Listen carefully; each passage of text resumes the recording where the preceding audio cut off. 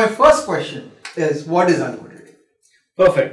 So that's a very interesting and very important question that you have asked. And this is also something whenever I'm giving a presentation to any group, be it really the top institutional guys, be it the students, this is where we start from. And as you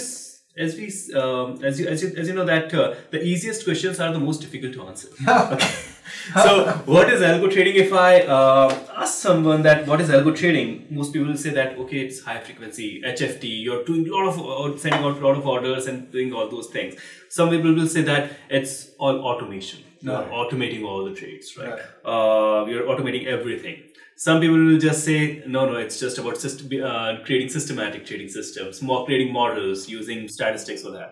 So it's quite confusing. And to be honest, if you try to look at the definition for algo trading in different jurisdictions. So if I am looking at the US jurisdiction, the FINRA will have certain definition of it.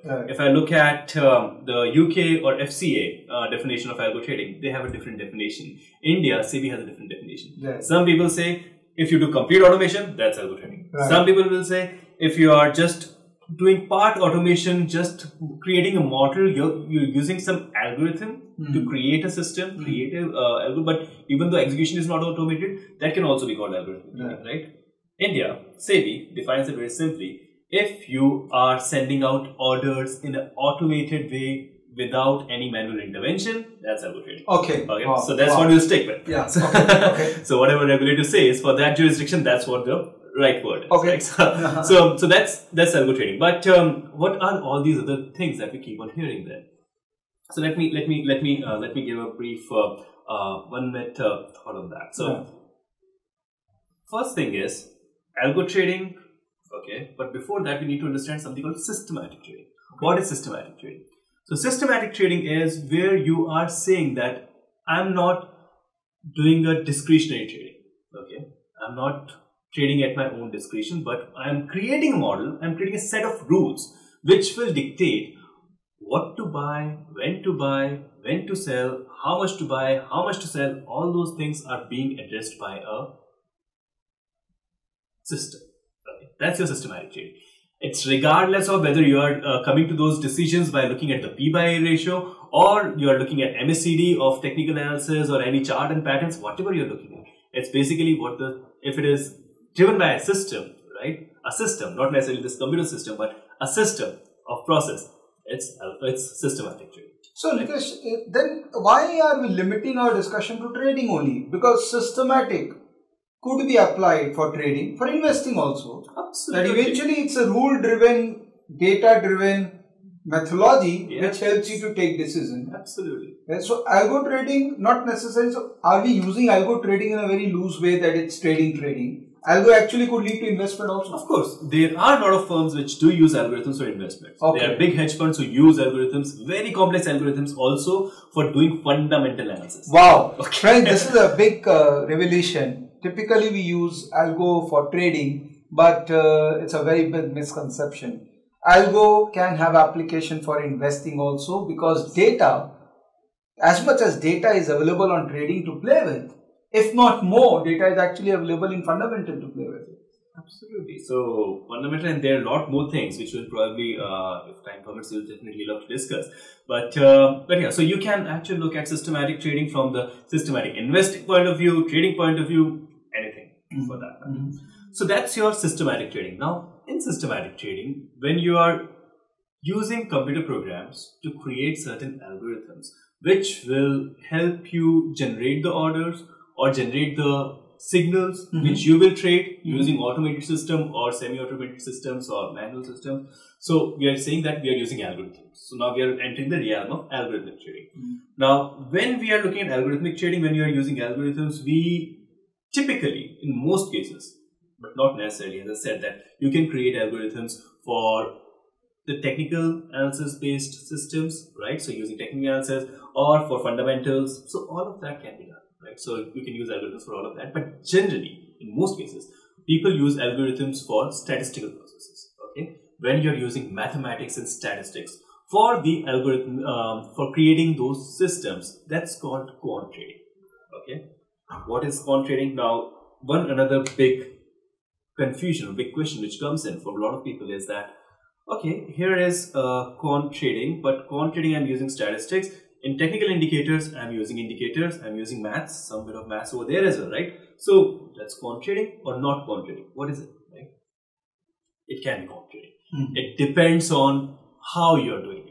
Right. If you, so picking up a word which Vivek used initially in the conversation, hypothesis.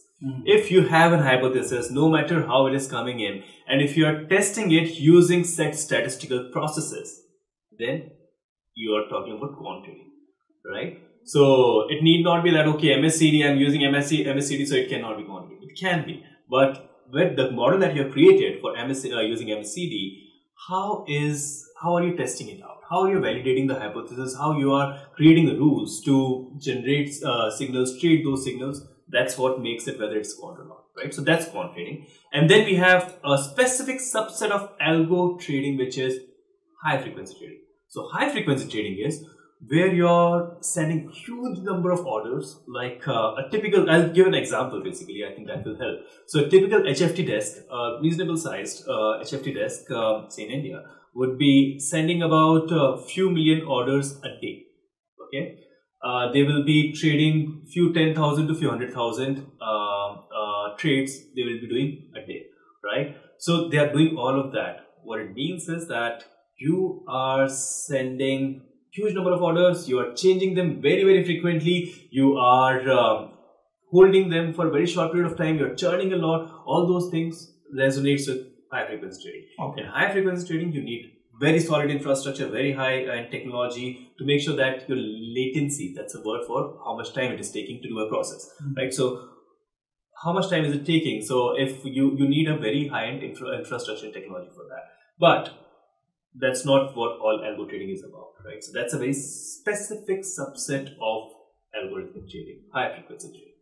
Okay. And when you are automating everything, that's what we call automated trading. So all HFT strategies have to be automated, but not algo trading or quant trading strategies need to be automated. Oh, wow. So just to revise this for some of our users, high frequency trading is typically when you trade very, very frequently. So that's why it's called high frequency. And it is a domain of specialized people who are into that high frequency business because they have an expertise of both quant as well as technology. Yes. HFT is a very technology intensive because there is something called latency. To connect with the exchange and to get faster response from the exchange, that's what we call latency. So these are specialized people who do high frequency trading, right? And the other form of trading, which I can say it's a low frequency trading, which is more quant oriented, where the whole process may not necessarily be automated, right? Absolutely. Nitesh, I'll just add my 2 cents into quant, which you just said. I went to US and Canada in 2010 just to understand how things operate there when we started our trading desk. And I met a couple of firms there. One of the firm, there was a guy who developed a very interesting quant model.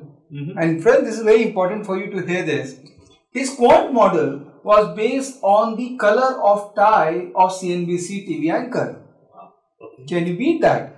So his model was, it was back tested by him for a period of 2 to 2.5 years, that whenever the color of the tie is X, market used to react in a certain way.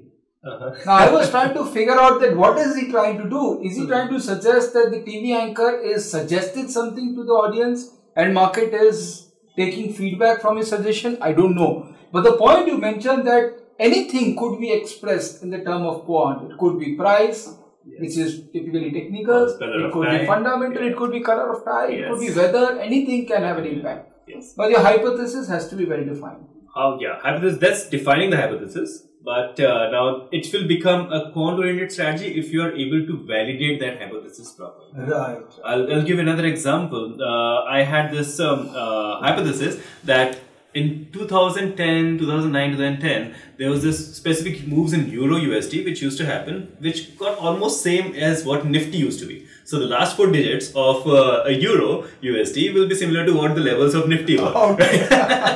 It's totally spurious, it's totally random, but it was what it was at that time. But if I were to, and I did, check to the hypothesis to validate it, it's not going to work, right? So you will not be able to prove anything using proper validations. And of course, it broke in a few months, so that's there. But it was fun. Yeah, absolutely.